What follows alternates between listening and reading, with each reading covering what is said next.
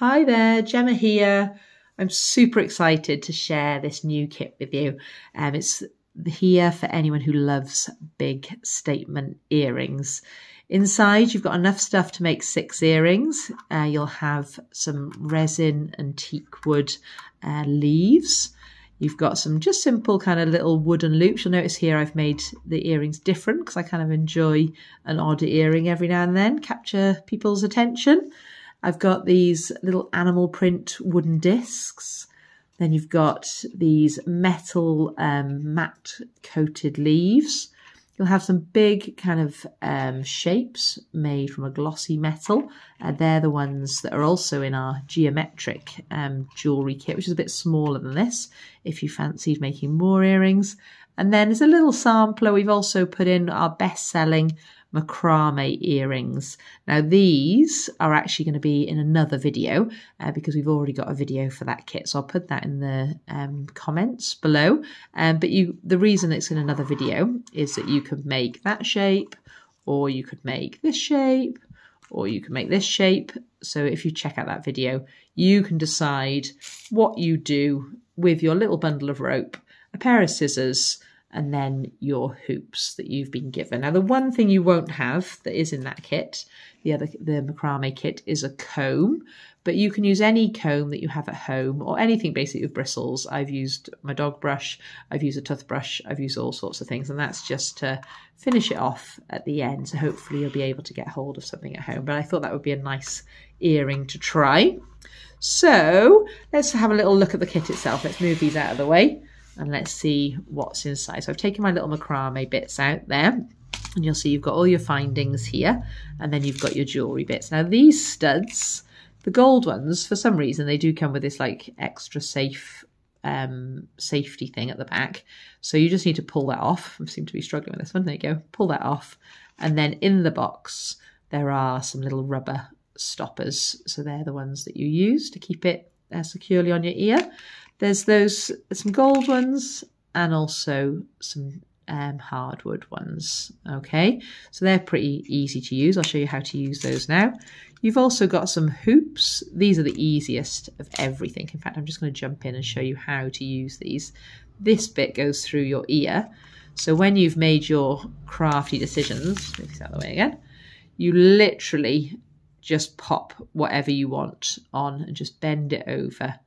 And then that is how you secure it.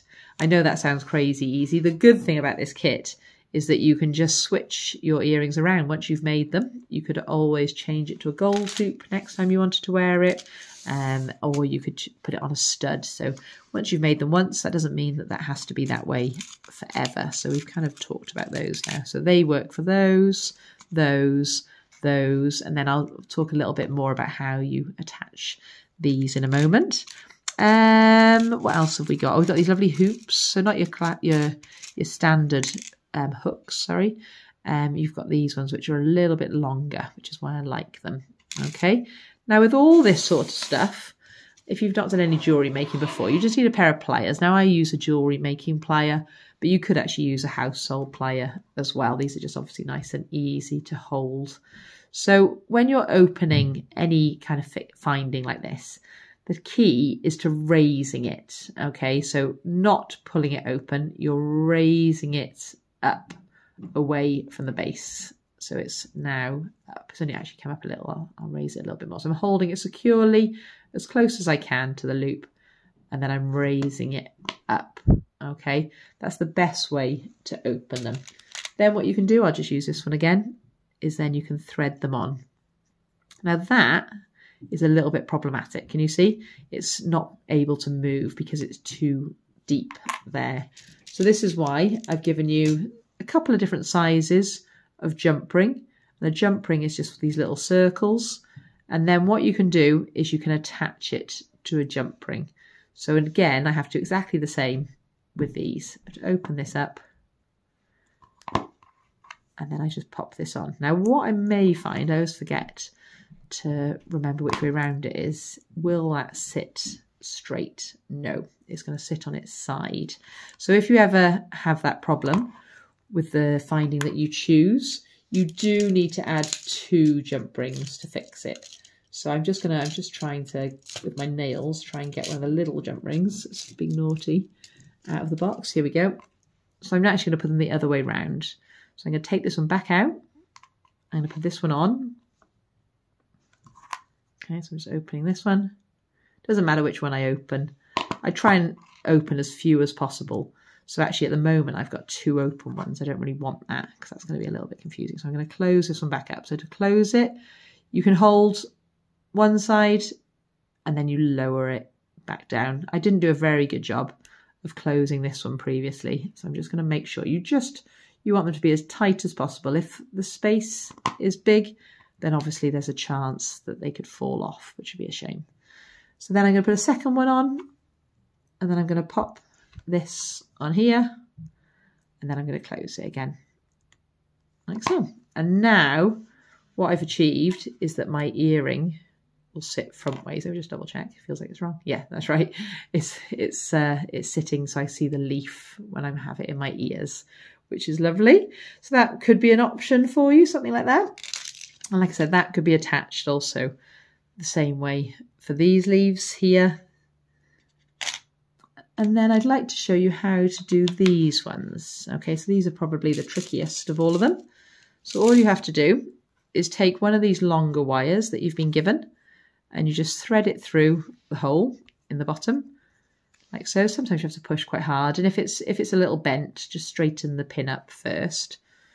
And then we're going to make a little loop with the top here. So we haven't got loads of room, so you have to be it has to be quite tight to the surface. So I'm just bending it back almost 90 degrees, as much as I can with my pliers. And then I'm going to take the very tip of it and I'm going to roll it over. Now I don't want to go all the way because I need to attach it to something before I close it. So I'm just going most of the way. Okay, so I've got this little loop that I've created, so it's held securely. And what I'm thinking to do with this one is to add it to one of these studs. Okay, but again, to make it move nicely, I'm going to add a jump ring first. So I'm taking one of my silver jump rings this time to match the bar that I've chosen. I'm opening that up and popping that through there. Oh, and in fact, because I did that, I could have closed that previous one. Anyway, you'll get used to it. It's a bit fiddly, jewellery making it first. You've just always got to think ahead what will be open and what will be closed. So I'm just going to go back and close this one. If I can get in there now.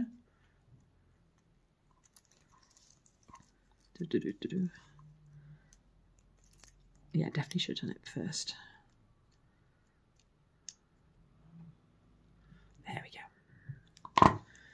All right.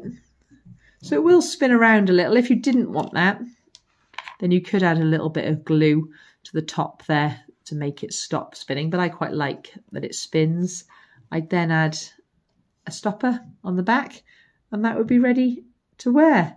If you wanted to make it even longer and look even a bit fancier, then there are a couple of these little bars in your kit as well. So what you would do with those, I'll put it on the gold stud this time. I'm going to just use my jump ring. I'm just going to use a small one. Again, you can decide depending on the project if you'd like it to be a big jump ring or a long one. So you're just going to open that up and I'm going to add that to here. Oops, to here. And then to here. Close it again.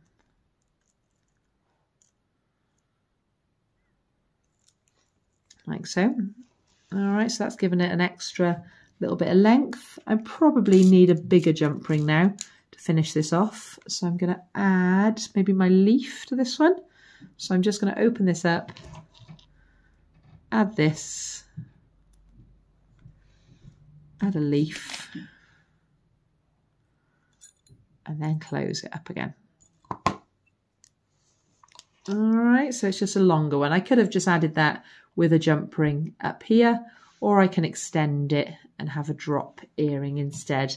I also could have added this to this stud as well, and that would have been just maybe with a gold pin. Rolled it round, and then just before I closed it, popped it onto the stud there. I think that covers everything. It seems, like I said, kind of crazily easy, but I took one of the kits home and I was really surprised how long it took me just to make all the decisions. So hopefully you'll have as much fun making all the decisions and making 6 pairs of earrings.